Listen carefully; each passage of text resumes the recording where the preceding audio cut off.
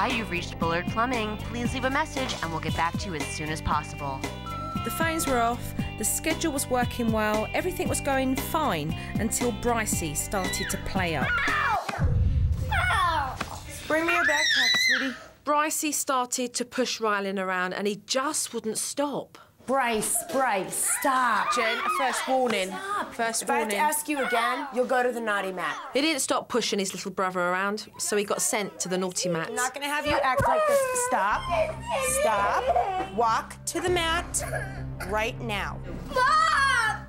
Change your tone. And he did not like it. He started shouting and yelling at the top of his voice. If you don't put your foot down now and you don't show him authority, don't look at him. Don't look at him and don't give him dirty looks. You're the adult here and you're in charge, Okay. all right?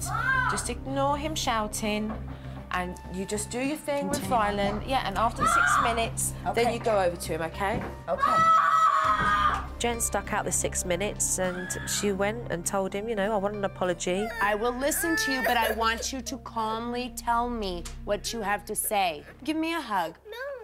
I want you to say you're sorry. This is what we do. This is what we do. You didn't listen to Mummy, so Mummy would like an apology for that behaviour. You get the apology, he comes off the mat, OK? And I'm saying this quite clearly in front of you, Brycey. You know why? Because you're a smart, intelligent boy, and I know that you know better. But you do need to listen to Mummy. Brycey's realising that when he behaves in a way that's unacceptable, there is a consequence for it. Come here. Come here. Okay.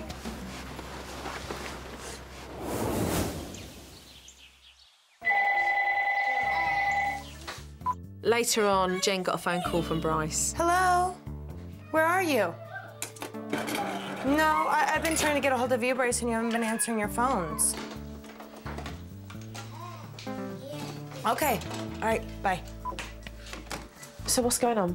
I just got off the phone with Bryce. I could tell he was agitated with me because I had the phone off. He doesn't know how to separate work and family. To him, it's all one. Hello. There's Daddy. Hey, what's up? Daddy, come here. What's up? Tonight, Jen started to tell Bryce exactly how she was feeling. I just want you to understand that the schedule is important to me. I like it, and it's working for me so far.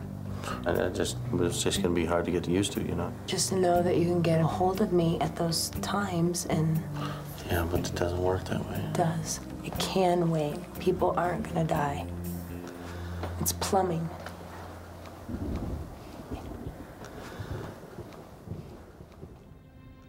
I don't like the phones being off. It's a sacrifice for the better, I think, but still, it's gonna be tough. It's exhausting.